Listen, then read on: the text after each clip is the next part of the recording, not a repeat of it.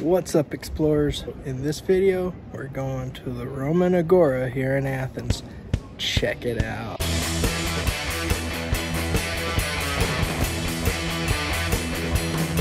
Alright, so we are looking at the gate of the Roman Agora here in Athens. I'm gonna go scan my ticket in and then we will go have a field day checking this thing out. As you can see, it's right down here in the shadows of the Acropolis.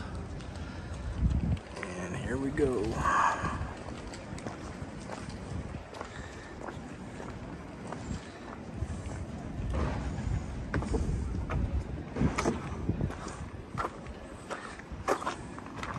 So the last time I was here in Athens, I didn't get to check this place out. It was closed during the times when I was able to get near here. All I was able to do was look at it through the fences, so I'm kind of excited to be here. So the gate we just went through was called the Gate of Athena. This mess over here was the site of the Church of Soria.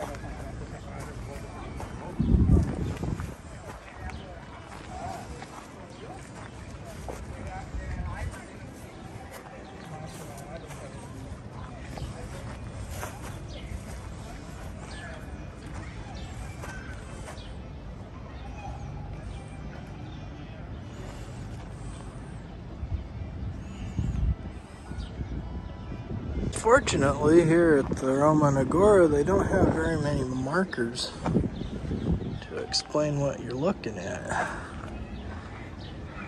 And it's really unfortunate because I think you pay your money to get in here, you should be able to get the information about the place. You shouldn't have to go searching for it on the internet.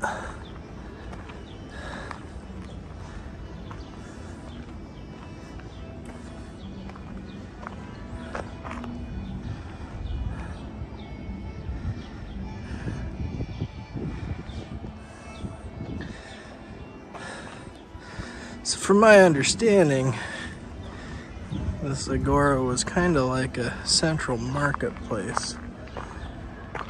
I don't know for sure, but I think that's what this was. It's a central marketplace.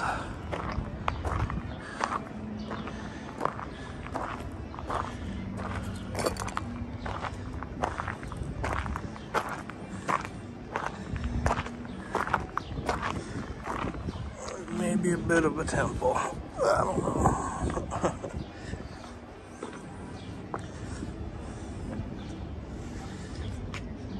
know. Eastern Propylone.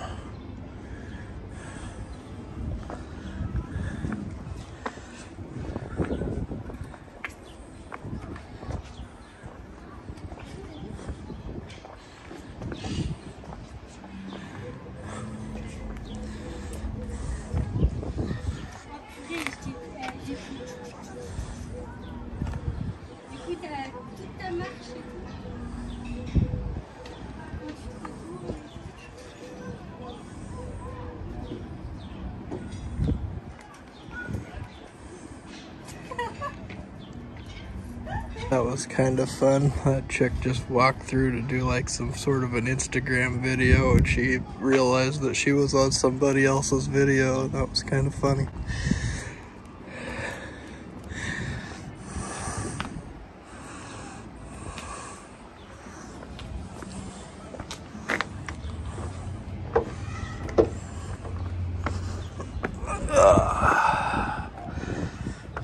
Big steps. These ancient people must have had just ginormous legs.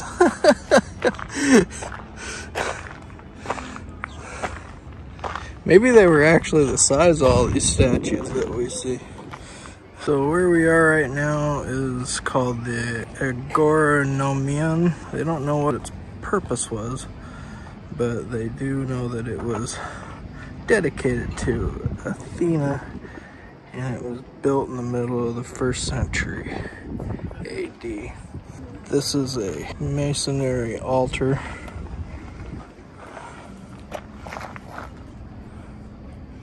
So I think they used to sacrifice animals on here and the blood would run off.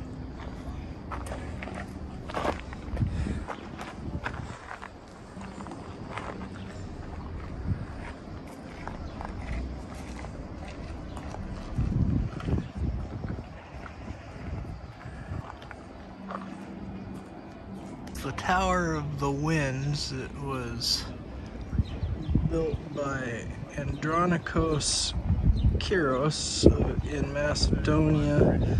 Yeah, well, he's from Macedonia. And apparently this was a really important site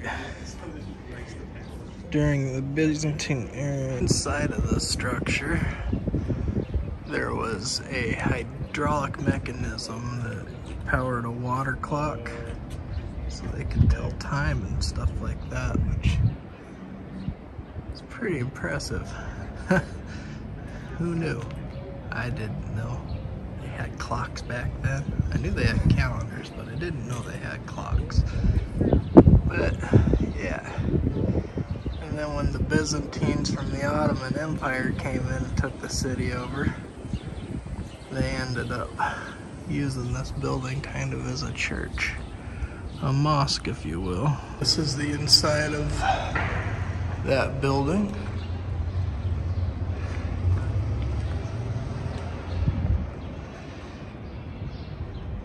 And this is where that mechanism was held.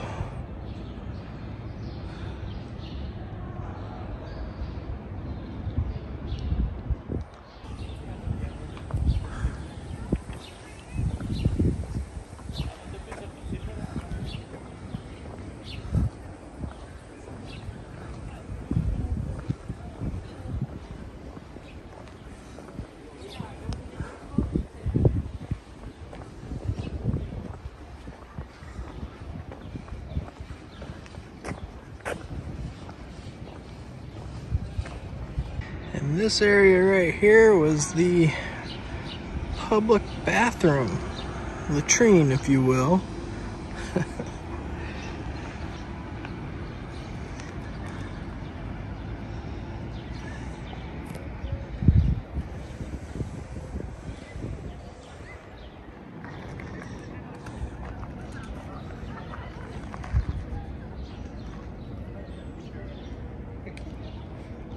And here would be one of the earliest, the remains of one of the earliest Catholic churches.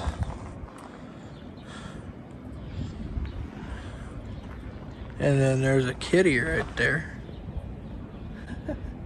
Hi, kitty.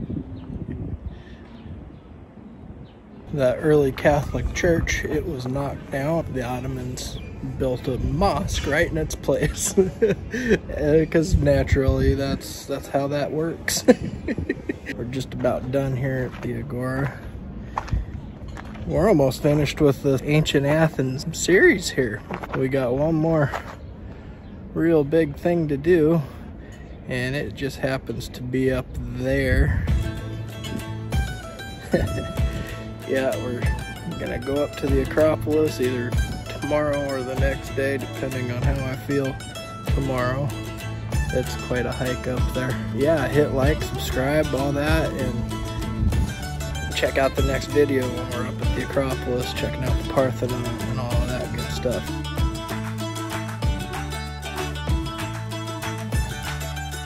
Go ahead and check this video out here. We're going to go through the most recent series that we have planned right now on Tasting Travel. And down here, there's another video that you might be interested in. Click right here to subscribe.